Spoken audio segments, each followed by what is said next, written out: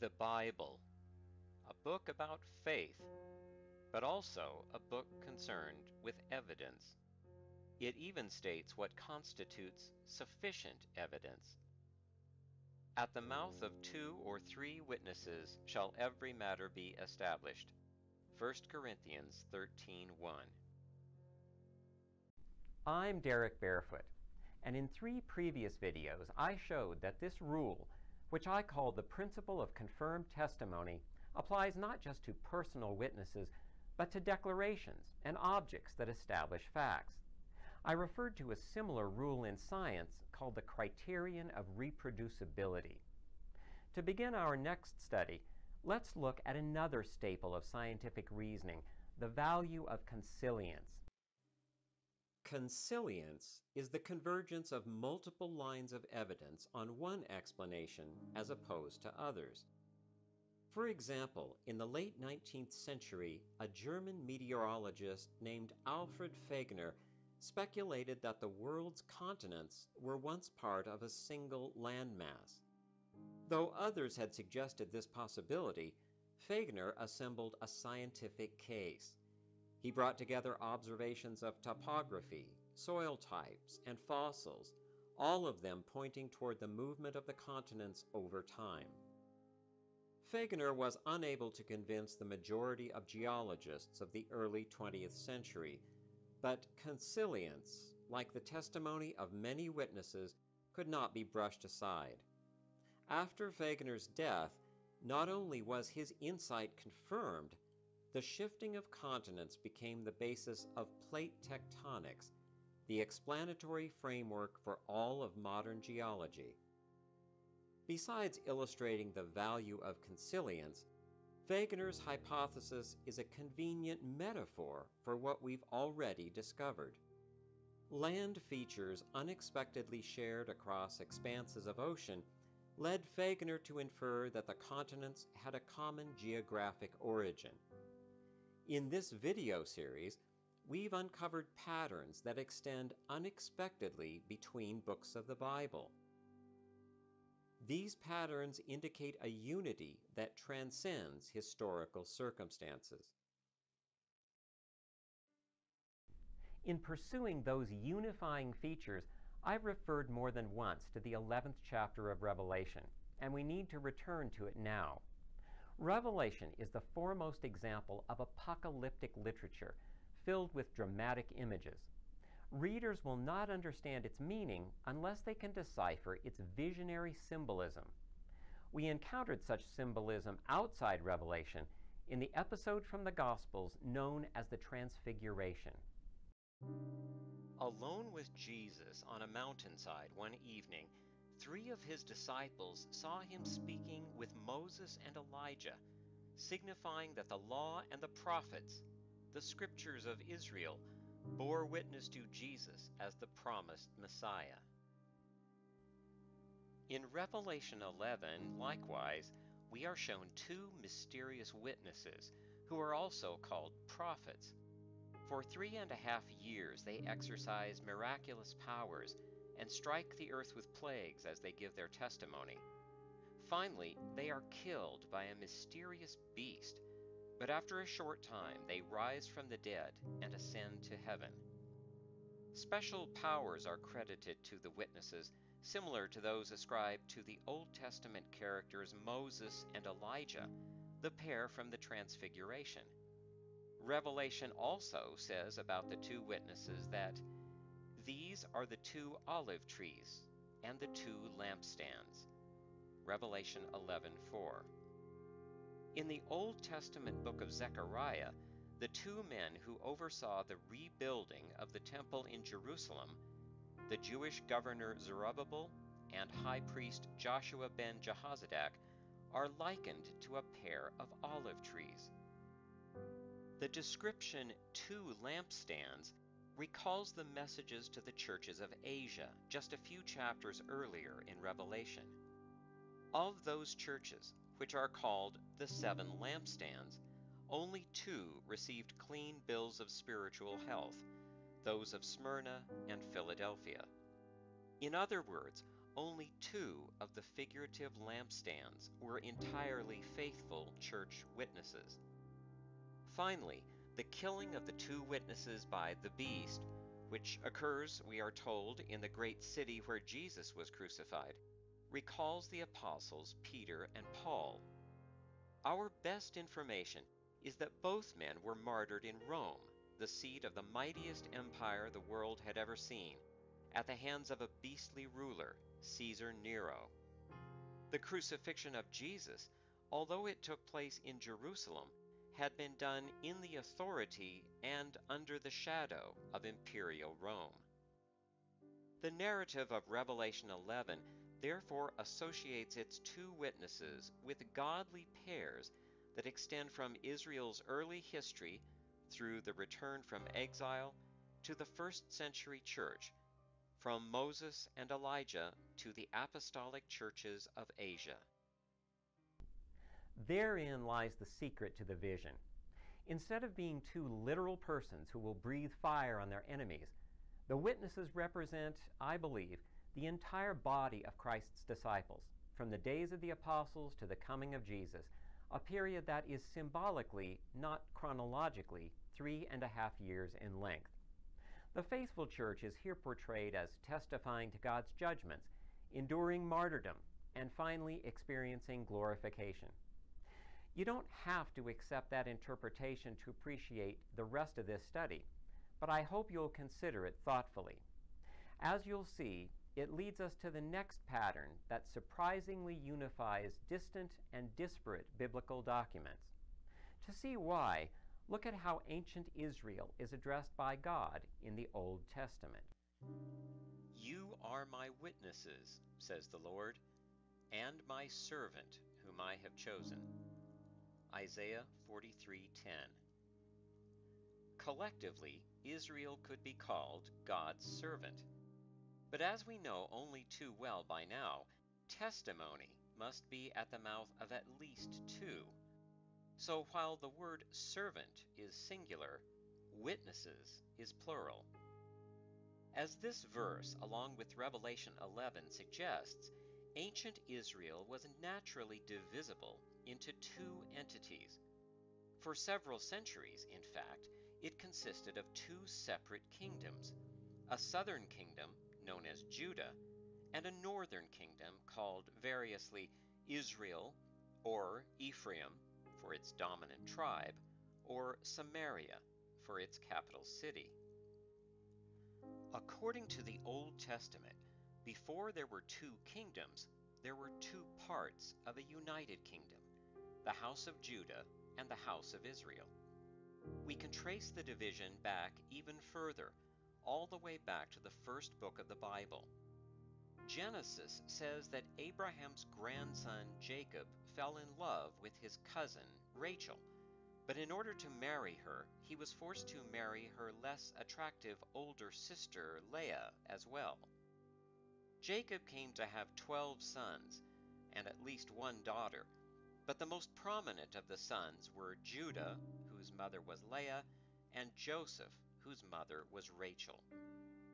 In following generations, each of Israel's clans or tribes claimed descent from one of Jacob's sons. Eventually, just 3 of the tribes comprised the majority of Israel's population. These were Judah in the south and the 2 large northern tribes which bore the names of Joseph's 2 sons, Ephraim and Manasseh. One of the smaller tribes, Benjamin, occupied a narrow strip of land running from east to west that acted as a buffer between Judah and Ephraim. The city of Jerusalem, although its population was mostly Judahite, lay just within Benjamite territory. When Judahite King David moved his residence north from Hebron to Jerusalem, it was a political signal that he would be even-handed in his governance. Nevertheless, tension between Judah and the northern alliance led by Ephraim continued and led to division. Several Old Testament passages prophesied that in the fullness of time, rivalry would be replaced by brotherly unity. The envy also of Ephraim shall depart, and the adversaries of Judah shall be cut off. Ephraim shall not envy Judah, and Judah shall not trouble Ephraim. Isaiah 11:13. Say to them, Thus says the Lord God, Behold, I will take the stick of Joseph, which is in the hand of Ephraim, and the tribes of Israel his fellows, and will put them with him, even with the stick of Judah, and make them one stick, and they shall be one in my hand. Ezekiel 37:19. Judging from the book of Acts, the Old Testament prophecies were fulfilled when, in the days of the apostles, descendants of Ephraim in the district of Samaria became fellow believers with Jewish Christians who traced their ancestry to Judah. The former rivals, even enemies, were joined together in a common faith. Now, when the apostles, which were at Jerusalem, heard that Samaria had received the word of God, they sent to them Peter and John, who, when they had come down, prayed for them, that they might receive the Holy Spirit. Acts 8:14-15. The Samaritan people did keep the law of Moses, even though they did not worship at the temple in Jerusalem. They also attended their own Samaritan synagogues. The response of many of them to the gospel proved to be a stepping stone toward the conversion of Gentiles, non-Israelite people of every ethnicity. That occurred just a few years later, as described in Acts chapter 10 and following. Because it describes the expansion of the early church outward from the Jewish homeland, the book of Acts is a story of conquest of both people and territory. Conquest not by military means, but by peaceful persuasion, as evangelists preached the gospel about Jesus. The Apostle Paul himself, who plays a prominent role in Acts, describes his mission with a military metaphor. For though we walk in the flesh, we do not war after the flesh. For the weapons of our warfare are not of the flesh, but mighty through God for the pulling down of strongholds, casting down imaginations, and every high thing that exalts itself against the knowledge of God, and taking captive every thought to the obedience of Christ. 2 Corinthians 10:3-5.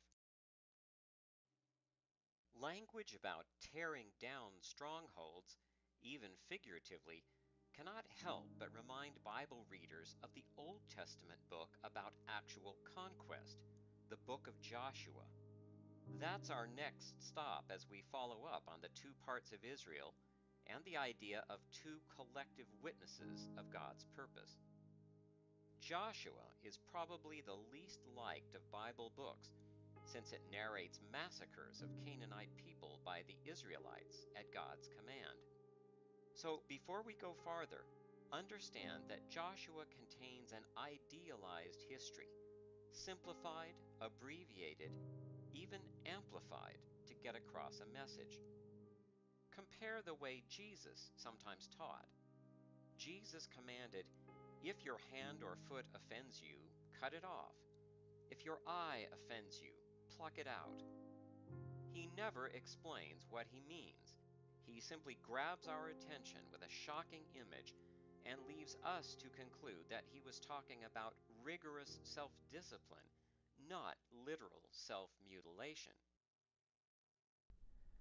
I believe that something similar is true of the genocidal language of Joshua. Of course, Israelites overcame armed resistance to settle in the land of Canaan, but clues present in the text itself indicate that the language about massacres is a way to amplify, in shocking terms, Israel's mission to destroy Canaanite religious shrines and make no compromise with associated practices, which included idolatry, sorcery, ritual prostitution, and child sacrifice. For a detailed treatment of the subject, see the articles section of our website at typologetics.com.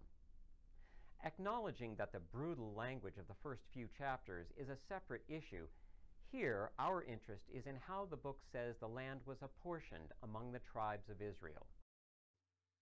Settlement was not quick or easy or uniform. The man Joshua, for whom the book was named, became leader of Israel after the death of Moses. Joshua led his forces into some areas without encountering serious resistance, and no fighting is recorded in those cases.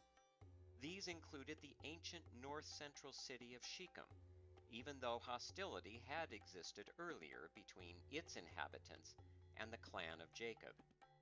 They also included the city of Gibeon, some distance to the south, and a few others in the central highlands. It was not until decades later, according to the books of Judges and Samuel, that tensions in those areas boiled over into violent clashes. Sometimes a single decisive encounter was enough to pacify a region. Hostility in other areas took years to overcome. These included the south-central city of Jerusalem, the western city of Gezer, and many others. The largest and most powerful tribes, not surprisingly, received the largest shares of territory, and were the first to establish footholds in their allotments. Joshua records the division of Canaan's heartland, the west bank of the Jordan River, in chapters 15 through 19. As we might expect, the first allotment listed is for the largest tribe, Judah, in the southern highlands. The second and third allotments are for Ephraim and Manasseh, respectively, the large Josephite tribes that would dominate northern Israel. Two smaller tribes had received land on the east bank of the Jordan, and the other 7 were too weak to occupy more than the fringes of what was left over. The account summarizes, "And they shall divide the land remaining into 7 parts for the 7 smaller tribes. Judah shall abide in their territory on the south, and the house of Joseph shall abide in their territory on the north." Here is confirmation that tribes representing Jacob's 2 prominent sons, Judah and Joseph, comprised the 2 houses or divisions of Israel. Many historians doubt the biblical story of the origins of the division, but the existence later of 2 closely related but separate Israelite societies in northern and southern Canaan is undisputed. I haven't yet mentioned an odd detail having to do with the allotment of land as described in Joshua. The first tribal land title, granted to Judah in chapter 15, is preceded by a special gift of land to an individual in chapter 14. A man named Caleb, a tribal leader of Judah, is awarded a tract in the heart of the southern highlands. His special inheritance is matched by another individual grant that comes after all the tribal allotments are listed at the conclusion of chapter 19. That gift is to the man after whom the book is named, Joshua. He receives a portion in the middle of the northern hill country in the territory of Ephraim, which is appropriate since Joshua was from that tribe. What exactly has this history to do with patterns that stretch surprisingly across biblical documents? We'll get to that by finding out why the allotments of the tribes of Israel are bookended, as it were, by special gifts to Caleb of Judah and Joshua of Ephraim. As the Bible book of Numbers tells it, 40 years before the events described in the book of Joshua, 12 young men had been sent to spy out the land of Canaan, one from each tribe of Israel. When the men returned to the Israelite camp, 10 of the spies gave a disheartening report, saying that although the land was bountiful, the Israelites had no chance against the military might of the Canaanites. Just 2 of the men expressed faith that God would lead Israel to possess the land, no matter how strong the forces were that stood against them. The camp as a whole heeded the negative report, and as a consequence, the Israelites wandered as nomads for decades before returning to the land of promise. The two spies whose favorable report had been rejected during that earlier period were those representing Judah and Ephraim. As you might have guessed, they were none other than Caleb and Joshua. God promised that because of their faith in him, they would survive to enter Canaan. Not only did they survive, but as we've seen, they received special gifts of land that bracket the allotments of the tribes as a whole. Joshua of Ephraim and Caleb of Judah not only proved to be a pair of faithful witnesses at the time of the spying out of Canaan, but by representing the northern and southern halves of the nation, the house of Joseph and the house of Judah, they formed a microcosm of greater Israel. They were an early example of a faithful remnant, a few people who cling to God despite the faithlessness of others and who experience his deliverance. When Revelation chapter 11 personifies God's people as two witnesses, it recalls Joshua and Caleb just as surely as it does other pairs, such as Moses and Elijah, and the great apostles, Peter and Paul. Our most detailed profiles of Peter and Paul occur in a narrative of peaceful conquest, a kind of spiritual version of what the book of Joshua describes. Peter is the central character in the first part of Acts, in chapters 1 through 5 and 10 through 12. Paul is the focus of chapter 9, and then chapters 13 through the end of the book. During certain events within Acts, Peter is paired with John the Apostle, and Paul is paired with Barnabas.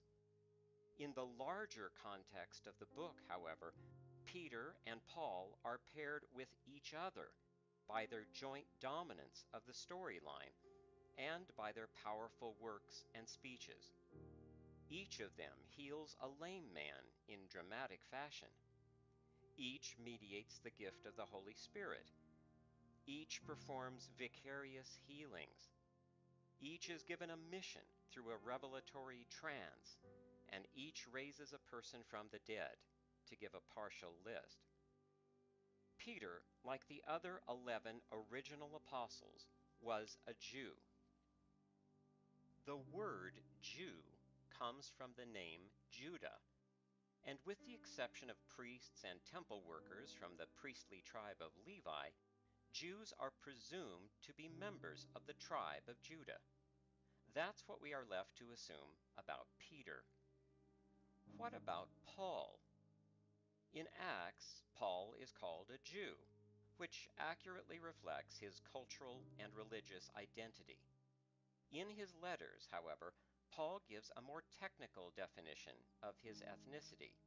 He says, "For I also am an Israelite, of the seed of Abraham, of the tribe of Benjamin." Romans 11:1. Circumcised the 8th day, of the stock of Israel, of the tribe of Benjamin, a Hebrew of the Hebrews. Philippians 3:5. Paul seems to prefer Israelite and Hebrew to Jew, even though elsewhere he acknowledges the Jews as his fellow countrymen. He claims to be of the tribe of Benjamin. I noted earlier that this small tribe occupied a strip of land between the territories of Judah and Ephraim. When Israel split into two kingdoms, Benjamin elected to remain allied to Judah. However, Benjamin the man was the younger brother of Joseph. He was the only other natural son of Joseph's mother, Rachel. As a consequence, the tribe of Benjamin was originally of the house of Joseph. For example, in the Old Testament, we read about a man who lived during the time of King David.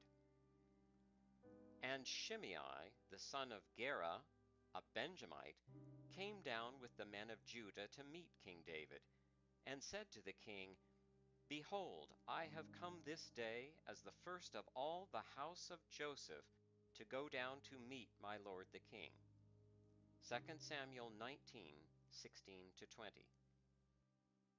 At least two other passages, Numbers 2:18-24 and Psalm 80:1-2, place the tribe of Benjamin firmly in Joseph's domain. Benjamin became a splinter of the house of Joseph that remained attached to Judah. Peter and Paul, like their Old Testament counterparts Caleb and Joshua, are from the houses of Judah and Joseph, respectively, and received, as it were, separate territories. In Acts, Peter does his work in Judea and in the coastal cities of Joppa and Caesarea. Paul preaches briefly in Jerusalem, but then ranges north and west, from Asia Minor to Greece, as he establishes churches which include many Gentiles. We have in this surprising pattern a token of the continuity of the people of God from Israel through to the early church. In theory, the author of Acts might have invented some incidents in that book, or fictionalized bits of history. The author could not, however, have invented the standing of Peter and Paul as the leading apostolic witnesses of the early church, nor the division of mission territory between them, nor their association with the two houses of Israel, nor the comparison of evangelism to a military campaign. All those elements are present in Paul's letters, which predate the writing of Acts. We already saw how Paul describes his work as an effort to tear down fortresses and bring ideas into captivity. He also refers to the division of the mission field between Peter and himself. But on the contrary, when they saw that the gospel of the uncircumcision for the Gentiles was committed to me, as the gospel of the circumcision for the Jews was to Peter, for he who worked effectually in Peter for the apostleship of the circumcision was also mighty in me toward the Gentiles. Galatians 2:7-8. He further refers to his allotted territory for mission work. But we will not boast of things outside our measure, but according to the measure of the boundary which God has apportioned to us, a measure to reach even to you. For we do not stretch ourselves beyond our measure, as though we did not reach as far as you, for we have come as far as to you also in preaching the gospel of Christ. 2 Corinthians 10:13-14.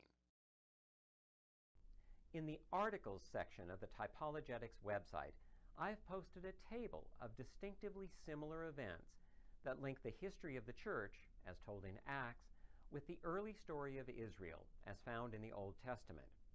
It's an impressive list, but again, the framework of correspondence is organic to the New Testament as a whole, not a scheme imposed by a particular author. Even the role of northern Israelite Samaritans in Acts as a people who stand somehow between Jews and Gentiles has Old Testament roots. One of the sins of the northern kingdom had been to seek security in alliances rather than in the Lord. God had accused them through one of his prophets. There is none among them who calls to me. Ephraim has mixed himself among the nations. Strangers have devoured his strength, and he knows it not. And they do not return to the Lord their God, nor seek him for all this. They call to Egypt. They go to Assyria. Hosea 7:7-11. The book of 2 Kings says that with the conquest of Samaria by the Assyrians in the 8th century BC, foreign peoples were forcibly settled in northern Israel. For wanting to mix with the nations, northern Israelites were condemned to assimilate people of the nations in large numbers. But this also meant that God, who promised someday to accept northern Israel back into his covenant, would be accepting people of partly non-Israelite ancestry. 1 Peter sees the prophecy of the restoration of northern Israel as being fulfilled in Christ and applying even to Gentiles. I will have mercy upon her, northern Israel, who had not obtained mercy. And I will say to those who were not my people, You are my people. And they shall say, You are my God. Hosea 2:23. You Gentile Christians formerly were not a people, but are now the people of God. You had not obtained mercy, but now have obtained mercy. 1 Peter 2:10. The division of Israel into two collective witnesses was dramatized anciently by the faithful men Caleb and Joshua. Then, hundreds of years later, it was expressed in the two great apostolic witnesses, Peter, who like Caleb was from the house of Judah, and Paul, who like Joshua was from the house of Joseph. Although the book of Acts divides spiritual territory, as it were, between Peter and Paul, it does not inform us that Paul was a Benjamite and therefore of the house of Joseph. That information comes only from the letters of Paul himself. Like the cycle of the martyrs, which we looked at in the previous video, the apportionment of territory between Judah and Joseph confirms that the church founded by Jesus Christ was a continuation, expansion, and fulfillment of ancient Israel, the people of God. Please join me again for the next and final video on the principle of confirmed testimony. Far from exhausting what typologetics can reveal, the conclusion of that topic will point forward toward yet others and to more patterns that unify the Bible in surprising ways. For more information, find us on Facebook or visit our website at typologetics.com. Visit the Typologetics page at the Patreon website to find out how you can support the production of more videos like this one.